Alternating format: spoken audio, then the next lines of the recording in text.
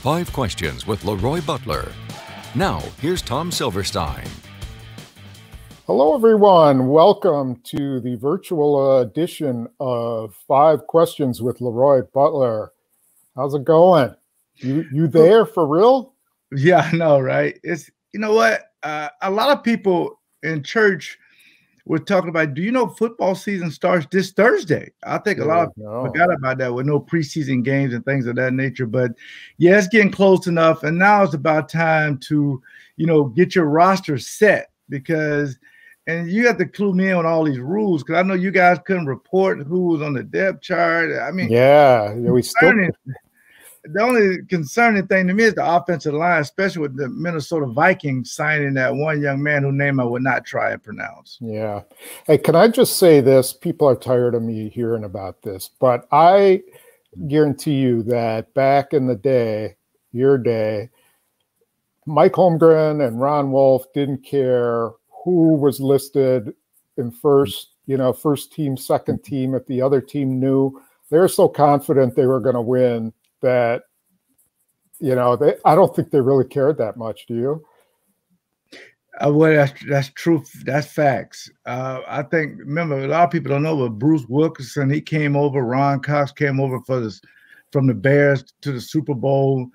And, we had Don Beebe. We had all these guys, and it was plug and play because they felt like the system works. Whatever the system is, West Coast style offense, defense, with kind of a quarters type defense, every now and then blitz a lot of 8-man front stuff. It is what it is. And most of these coaches know each other. There's nothing you can surprise. Yeah. It's a mentality too, that you're not scared. You're not so paranoid that you think something as little as a position change is going to be the difference in the game. And, you should be confident that you can switch somebody over to right tackle if you've got an injury or whatever. Anyway, that's my little 2 cents. Right. I thought maybe you would. Element of surprise at some point. Some teams don't want to do that. They think it's to their advantage. Yeah, you're right. Anyway, let's talk about the cutdowns before we get to the Vikings game. So with these cutdowns, I didn't, if you're talking about surprises, I don't think there were any big drastic ones. I was a little bit surprised by Kumaro, and I was a little bit surprised by Alex Light, the left tackle, but I wasn't blown away. It's not like I didn't think those guys could be cut. Were there any surprises in your mind? Well, I thought that Dexter Williams, they wanted to develop him further, but I guess they can't keep a lot of running backs because they may list Josiah, the tight end, they may list him as a fullback. You never know. The Alex Light, anytime you have a lineman with some kind of experience, you want to keep him around. Maybe they will on a practice squad. You don't know if he's eligible for that yet. But at this particular time, I think they wanted to move on from maybe Kumaro because he's had an opportunity to break into the lineup. He hasn't had a chance to do that. So they found they want more athletes in their wide receiver position. But you thought he would fit because his height, size, blocking ability, everything you needed. And I thought Aaron Rodgers was very fond of him. So I guess that was a surprise to the local people in Wisconsin. But nationally, you're probably right. I think all the people who did their picks pretty much got it right. I think what people, and yourself included, couldn't see was Malik Taylor and what kind of camp that kid had. This is a guy with pretty decent speed. He's a very poor man, Sterling Sharp. He's not the dynamic guy that Sterling Sharp was, but he's 6'1", 220. He's catches everything that's thrown to him, and he can be a devastating blocker in their run game, which they really count on. And the kid he came so far in camp. He was Tim Boyle's favorite receiver, and Boyle just kept, anytime he needed a completion, he threw it to him. And that's how you move up the ranks, and that's what he did. He outperformed Kumaro. I think a lot of the fans don't want that guy to be the Binghamton kid from Canada. They thought he was going to be this breakout player. But anytime you bring one a young man from another organization to yours, a different scenery, Tom, really helps you, especially when you're catching, passes from, Aaron Rodgers or even Tim Boyle or even Jordan Love. It just gives you something to really come into a group that if he can flourish like Alan Lazard did last year, you never know, he may get a lot of playing time. Yeah, the other thing is he didn't face Jair Alexander or Kevin King in the CFL, and that becomes a whole different ball of wax when you've got to beat guys like that off the line of scrimmage. So you have to be really good in your technique, and you have to read the coverages. And I think Reggie Begelton still has a chance. He's on the practice squad. Right. So, he just needs to get used to anybody caught 110 passes or whatever it was, is still got to have some talent. And I think they'll keep looking at him. Yeah, that's what the practice roster is for, to keep developing. Right, and so that leads me into your question about the rules. Yeah. So usually you have 10 practice squad guys. This year they expanded it to 16. Okay, and they opened it to players of any experience. Usually, if you had, I think it was 3 years of accrued seasons, you could not be on the practice squad. And there were other instances too. Now, anybody, if they cut Kenny Clark tomorrow, they could put him on the practice squad. So I thought Alex Light can still go over there and still keep developing, maybe. Right. Yeah. And they could have put Kumaro on there if they wanted to. Right. So then each week on Tuesday, you can protect 4 of those practice squads guys. Okay. In other words, no other team can pick them up at that point and put them on their roster, but just 4 of the 16. Right. Then when you get to game day, you can activate 2 of those practice squad guys. One has to be, you have to have at least 8 offensive linemen. And those 2 guys become active, and you can put them on the game day roster if you want. Oh, nice. The following day, those 2 practice squad guys go back to the practice squad. So it's sort of like giving you some protection in case some guys test positive for COVID and all of a sudden, you're caught short. That's the idea there. But it does, if you have injuries and things, it gives you some advantages, Yeah, I wonder how they get paid as far as if you're on the roster, or do you stay with, because there's a big jump in pay for a practice squad if you're on the active roster. If you get called up to the active roster that week, you get paid the minimum NFL salary, not the practice squad salary. And there is a big difference, Also with injured reserve, you can put as many guys on injured reserve as you want, and all of them are eligible to return after 3 weeks. Really? So that's a huge thing. That's why we saw them put Kamal Martin, the inside linebacker, on injured reserve.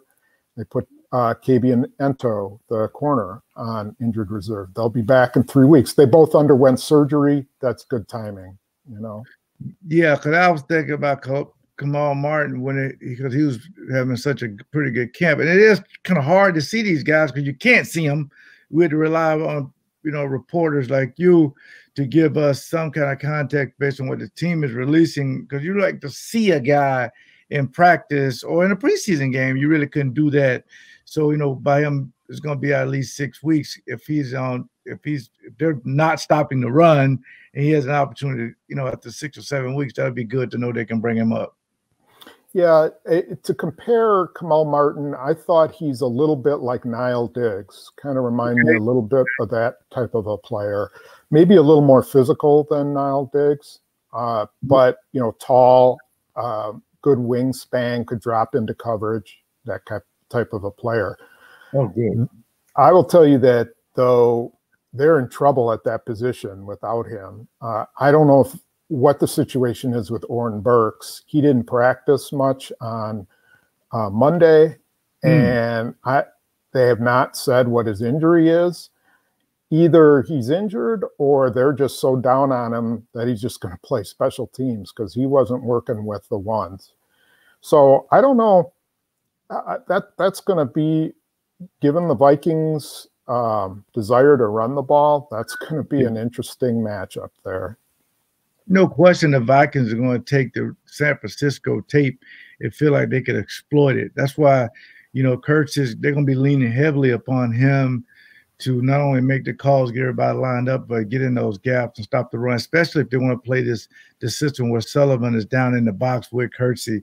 I mean, whenever these wide receivers get in these 3 wide receiver sets, they think you're going to be in your dime and nickel, so they're just going to run the football. But, one thing back in the 90s we did to change it up a lot of time, we stayed in our base defense, and I would just come down on the 3rd receiver, and then we can keep the integrity of our defense to stop the run. But when you're a 3-4 defense, you could do that when you have so many linebackers, but you got to make sure you have a great nose guard that can control the line of scrimmage.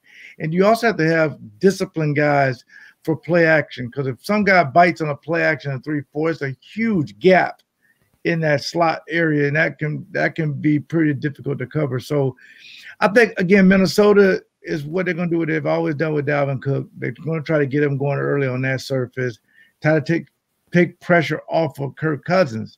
But see, that's the thing about it. Stephon Diggs is gone. They still got one of the top wide receivers. They got Jefferson, a rookie. Got again Adam Thielen.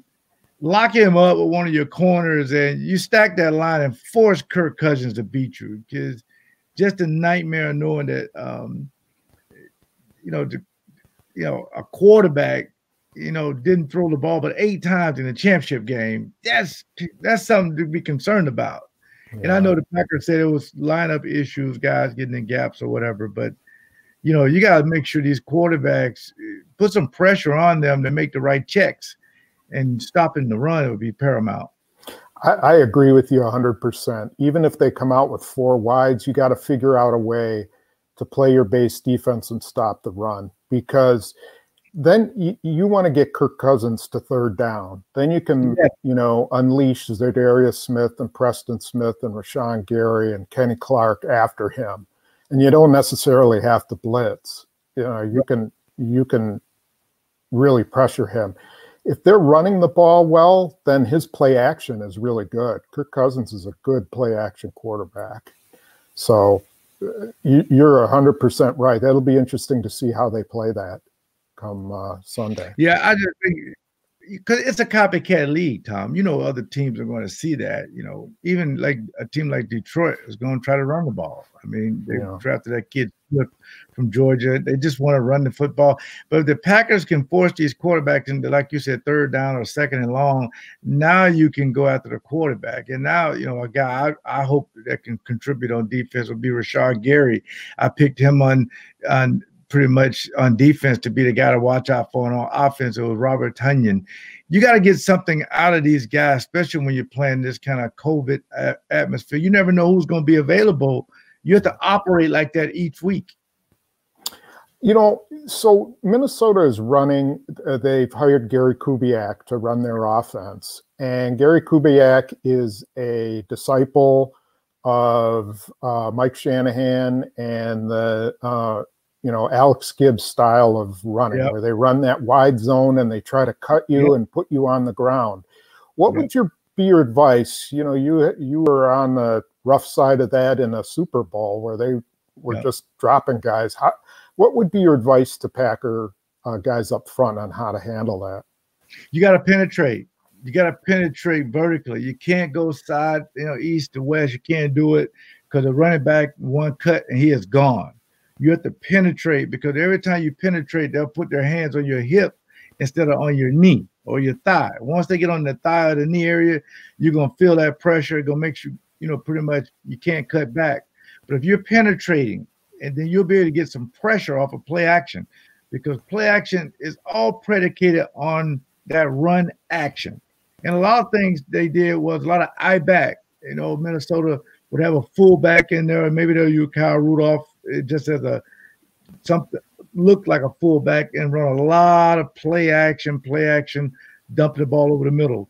But that offense is something that's very efficient if they get 5 to 6 yards on first down time. That's when the playbook opens up. But if you can stop them with 2nd and 9 or 2nd and 12 or 2nd and 11, then you really got that offense where you want them. Yeah, that's a really good point. So let's flip to the Packers offense, and let's start with the offensive line. We know that Billy Turner is a question mark at right tackle, and they have several options there. I think the most likely would be, the most likely would be Rick Wagner if he were healthy. And from what I kept seeing in practice, he's got a left elbow injury. He's wearing a brace on it. I don't know if he has enough strength in that arm right now. He's practicing, but I don't know if they trust that arm. So that means, what do you do? I think the two options are you move either Lane Taylor out there or you move Elton Jenkins out there. What would you do? Well, seeing that Patrick is a guy, Lucas Patrick, they really like him. They could put him at guard. He could play guard or center, and they couldn't put Lane Taylor, who's had a pretty good camp. They could put him at right tackle. Now, right tackle isn't as dynamic as a left tackle, but you have to understand that you're going to be covering Khalil Mack, Robert Quinn, which the Bears twice, and you're going to do Minnesota the first game, Daniel Hunter, and the other young man from Jacksonville that they traded for twice. That's some of the best rushes you're going to see all year. So with that being said, you're going to see a lot of screens and draws. That's why they have so many tight ends. They're going to do a lot of max protection. These guys will chip before they go out, because if you cannot protect Aaron Rodgers, then you really can't get into your offense. But one thing about it, Aaron Jones, they're going to run the football away from certain guys, and they're going to cut back. So you got to keep these linemen thinking to help the offensive linemen out. Otherwise, it does get to, who's on first this week. You rather players, and speaking from a player's point of view, players would like to know, like, what's my role? Just like a pitcher. I want to know what's my fifth day.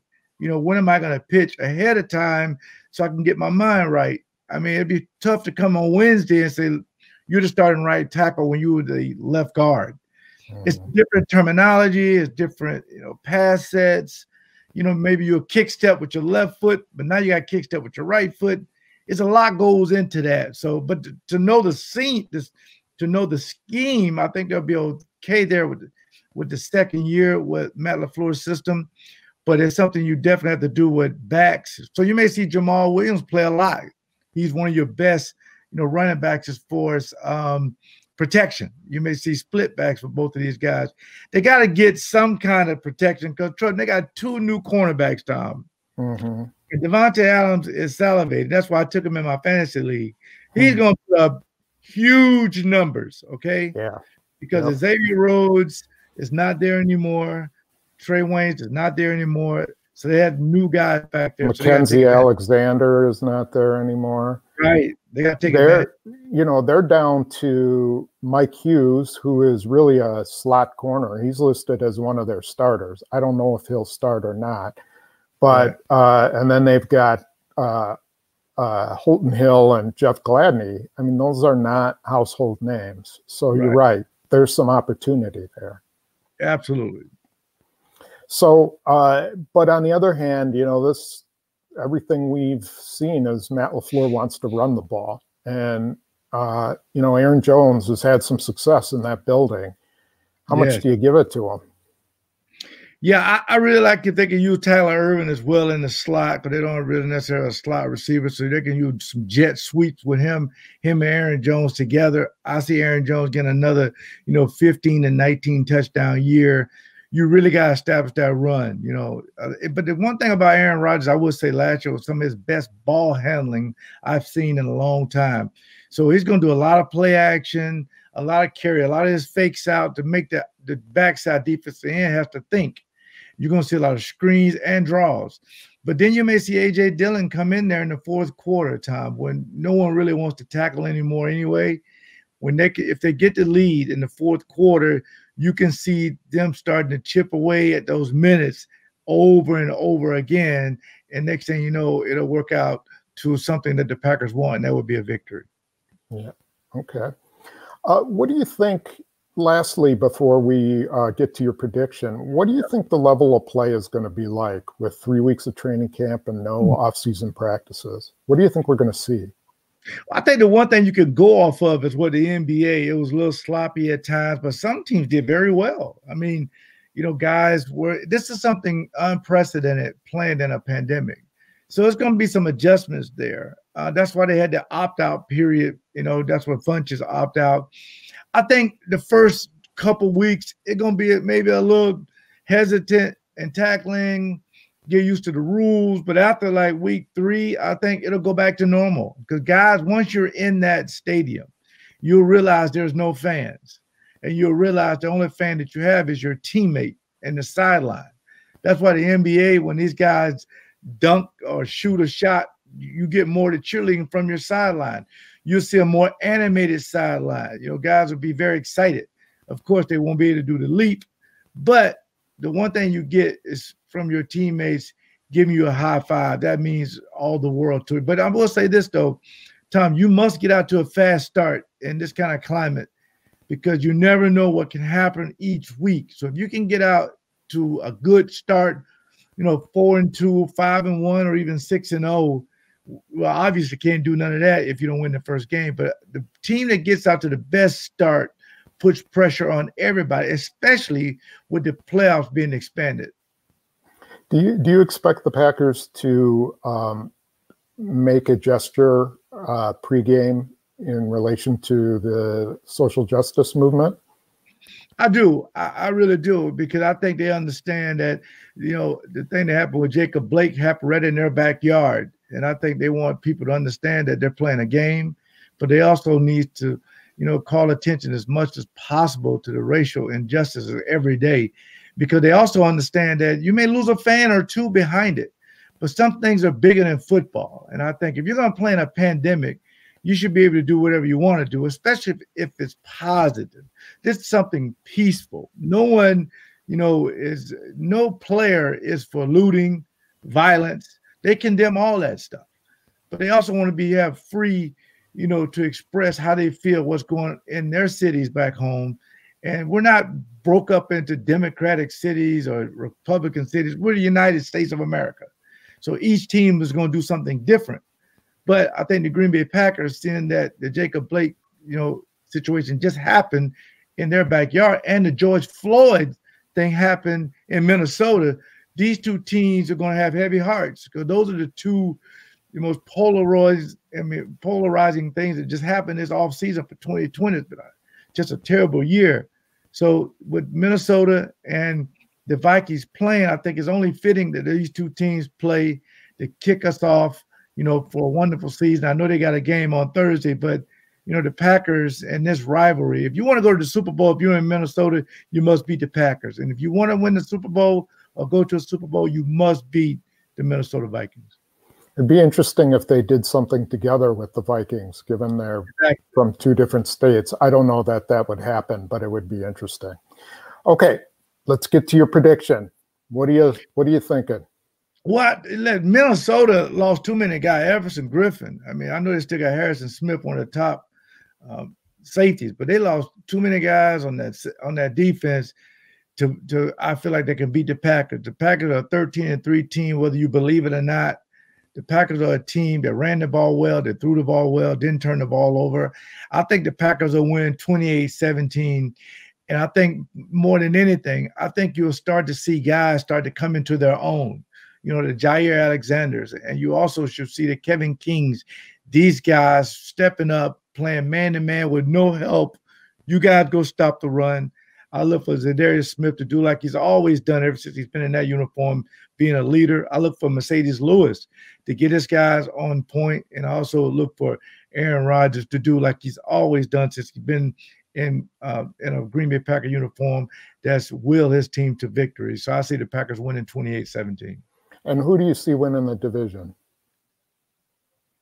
Say again, I'm sorry. Who do you see winning the division? Well, the Packers, I think, they win the division. I think Chicago upgraded with Robert Quinn, so they got back to defense, but they still got Mr. Trubisky there. Him and Nick Folte kind of working that thing out at quarterback. The Packers are the only team that seem to be more stable. They didn't, they got most of the core players back, although Brian Bulaga is going to hurt. But they're going to have to manage that situation. When anytime Aaron Rodgers is playing, he's going to be the favorite in that division. He's the best quarterback in the North.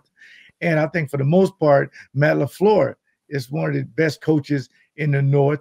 So I think, and he was last year. So I pick. Hey, listen, the only way the Packers, for some foreseen something that we haven't seen or talk about each week on 5 Questions that happens, an injury, a guy going into protocol or something like that. If it stay true to form, they'll win between 10 and 12 games and they'll win the division. Once you get into the playoffs, anything can happen. But again, as long as you have Aaron Rodgers, you're one of the 6 or 7 teams that legitimately have a chance at going to a Super Bowl. Okay, there you have it. Great. Well, it was fun to do week 1, and we will be back again. We will be trying to get an X's and O's if we can figure it out. Bill's working on it, and hopefully we'll have it, next week or the week after that. Yeah, and I want to thank Vinny's Sausage Company for helping me develop my new brat that's coming soon. I got you and Bill some too in the next couple of weeks. So I'll let you know where you can pick those up. Also want to thank Ivanhoe's Pub and Eatery in Racine. Well, you can say Mount Pleasant, Racine area. Thank you so much for sponsoring this. And again, Tom and Bill, I appreciate you guys every week. This is a lot of fun. I think the fans are going to really enjoy it. Yep, for sure. Until next week, we'll see ya. Bye-bye.